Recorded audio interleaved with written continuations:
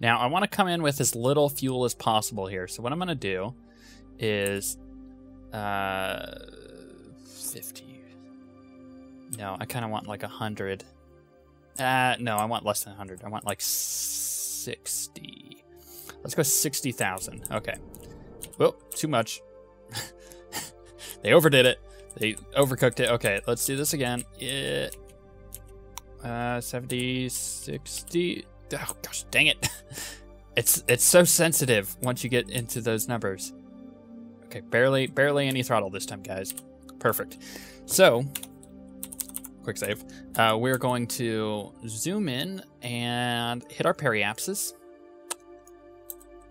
And what I'm going to do is I'm going to flip around once we get a little closer here. Don't want to overdo it. Really don't want to overdo it. Okay. Maybe like 3 notches, 4, going as much as I can. Okay, cool. So I am now facing...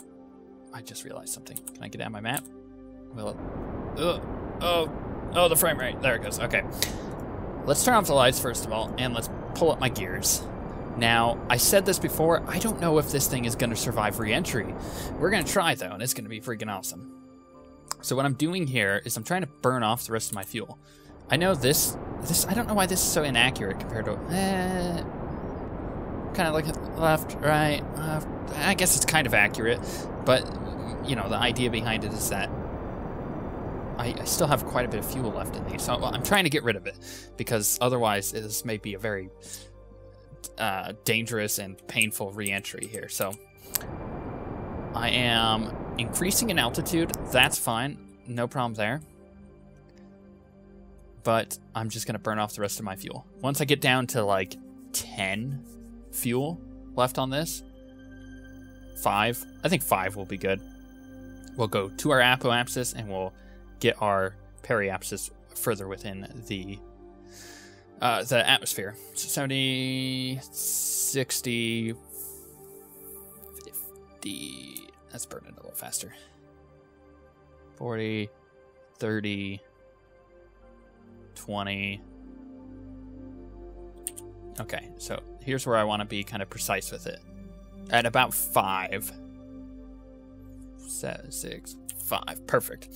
Now I'm going to flip myself prograde. And we will get to our apoapsis. And from there, what I will do is... I like the glow kind of like coming off the planet. Ooh, this pack, man, it makes the game look a lot better. This Renaissance pack. Renaissance. If you're from anywhere other than good old America. And with the last bit of fuel, this will put us into like the 40s or 50s, roughly. Hopefully the 50s. And that will slow us down even more. Honestly, what I could do is I could just keep going around and around and around, and eventually I would slow down enough because I am getting atmospheric drag there. Okay, so we're at 61. A full burn puts us at 40. Perfect. Perfect. We're going to quick save now. We're going to flip prograde because that will set us retrograde when we get to the other side. Physics, that's how that works. And when we re-enter, we have no fuel, which is what I needed. And hopefully our rover doesn't just fly off in a blaze of glory, because that would suck, honestly. Oh, I really need no, I'm gonna be facing retrograde when I get to my periapsis, because that rover costs a lot of money, no joke. So we want to make sure that we can bring back as much of it as possible. I just realized I probably should fix the clouds. I think there's 2 layers of clouds going on because of 2 mods installed. I'll deal with that later. For now, we have 2 types of clouds on Kerbin. It's obviously a scientific phenomenon, and many of the Kerbals are studying the pressure data of Kerbin more so than they are the pressure data of other planets, which makes the Zenithians mad. Look, that's how I'm explaining the fact that I have a double mod installed. Also, you'll notice my periapsis, while going down, I'm reaching it, right? Now, once I hit, like, what am I at now? I'm at 38,000. Okay, so once I hit, like, 30, I'll begin slowing down a lot. But you'll see my apoapsis, it's gonna, by the time I hit my periapsis, which I won't, I think my periapsis will stay ahead of me, my apoapsis will be well below 70. Yeah, I'm not gonna reach my periapsis. So now we've slowed beyond return, right? So my periapsis is gonna remain there until I slow down to the point where it's just gonna, yeah, it's gonna go well ahead of me. The apoapsis no longer should exist. The apoapsis will become the periapsis because the periapsis will be my what is now my periapsis will be my apoapsis because it will then be the highest point. And all of that explaining just to see that happen. So there you go. It's really simple, right? It's not too complex, but now that we're kind of skimming, this is a conservative re-entry, and I really haven't done a conservative re-entry. Usually I just go at it the first time, and I'll do my best to come in kind of at a not a steep angle, but a relative, you know, parabolica coming back into the planet. But the problem is with this, I don't want to destroy this thing, so I'm being really careful here. So if you ever have like a massive spaceship with a lot of parts and you don't want it falling apart when you're re-entering the atmosphere, do something like this where you're gently coming back in. You're letting the planet kind of like slowly give you a hug, right? I know that's a weird thing to visualize, but that's how we're doing it. It's a good way to visualize it, actually, because it's gentle. And it's as if the planet is welcoming me back with all of the juicy science. All right, moment of truth. How many parts do you think are going to fly off this rover? I think the wheels will be fine. They're typically pretty strong, but I think these will just fly right off. I'm not sure about the tanks. I think the tanks will be fine. Maybe some of the solar panels.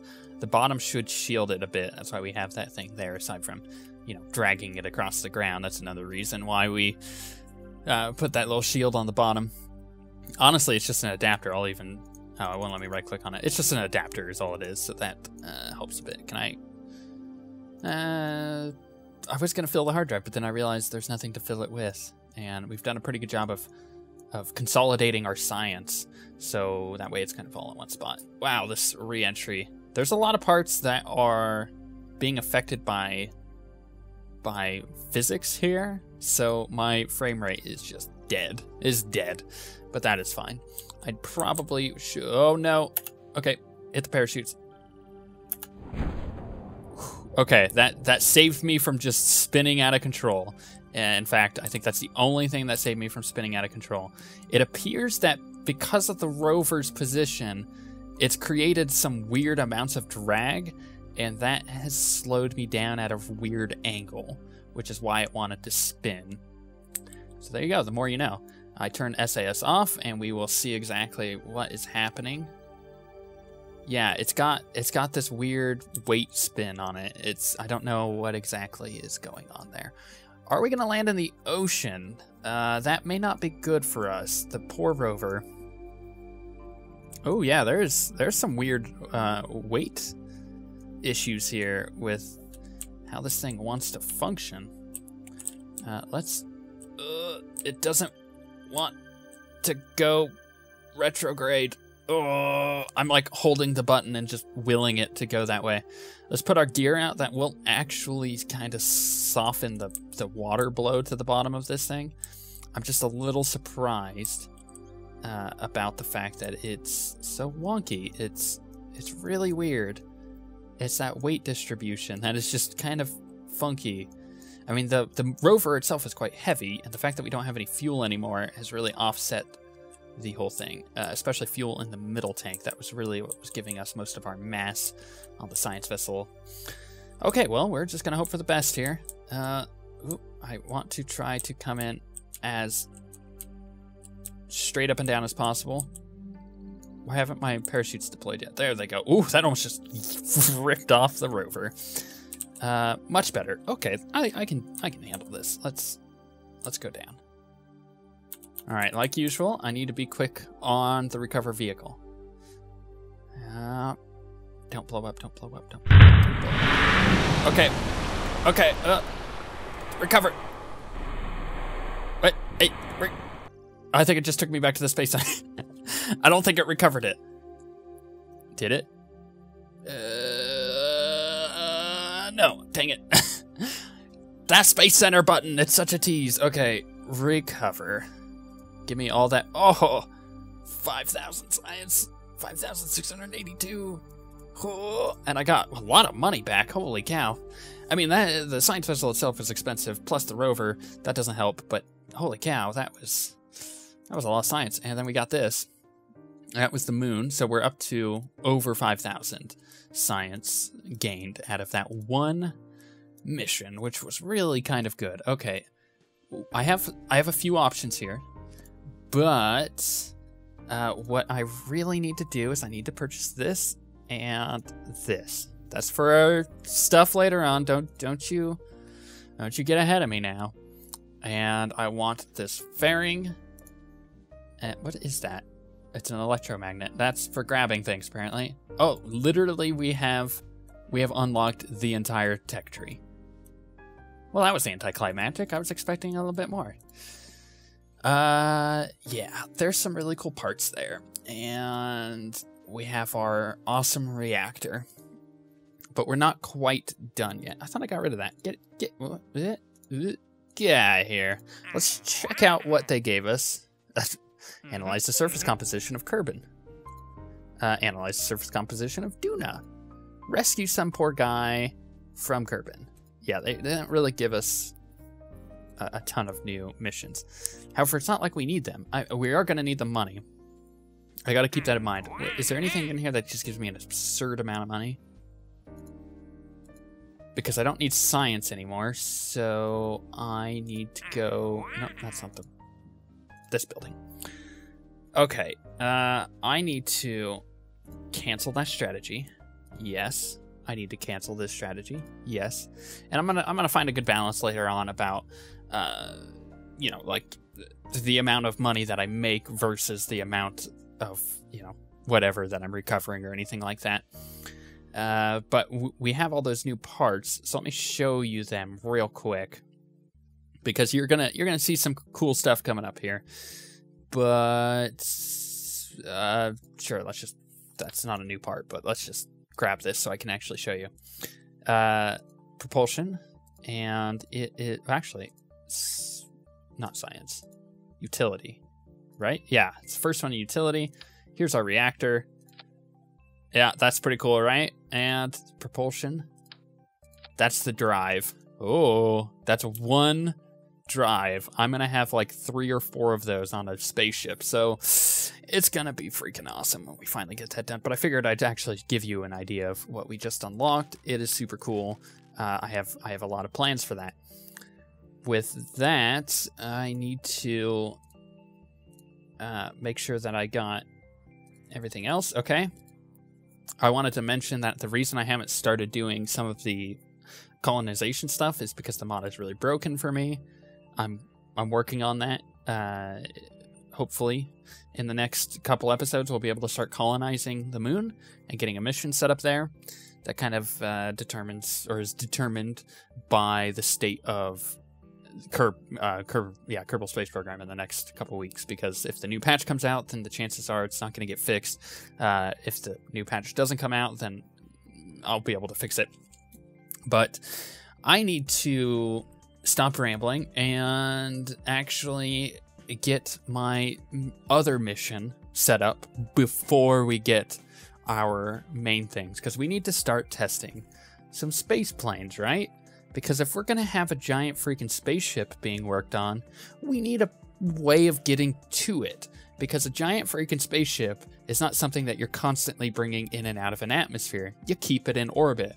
So we're going to get it into orbit once. We're going to fuel the thing way up. We got to make a space, not a space satellite, but a space base in which we can refuel the thing when it comes back to Kerbin. And we need to make interceptors for it. We need to make things that sit within its cargo bay, and that cargo bay then houses, science vessels and stuff, and takes those science vessels to different planets, and those science vessels then explore those planets, right? That's the plan. That's what we're going to do. And that is, that's the first step. So what I need to do is I need to start testing some of those. So I think I'm going to build one real quick, test it out, and then try my other models. I think that's the goal. We need to find something that's incredibly stable and that can fit within a cargo bay. It's a lot harder than you think it might be.